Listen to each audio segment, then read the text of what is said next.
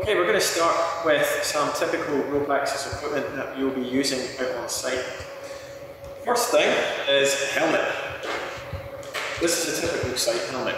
Don't want you to be using this because it's not rated for side impact, front impact, rear impact, only impact on the top, and it doesn't have a decent chin strap. So don't use something like this, it's not fit for purpose. Here we have a helmet from Pexel. This is a proper rope access helmet. It is rated for impact around the whole of the helmet, and it's got a decent chin strap.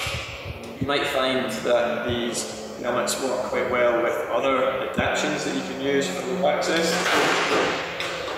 For example, we have a helmet with a visor. You could use that for certain types of halt work. You can get helmets that look quite similar in Bunnings called ladder safety helmets. Don't go and get one of them, they're not fit for purpose. It's worth spending the money to get a helmet.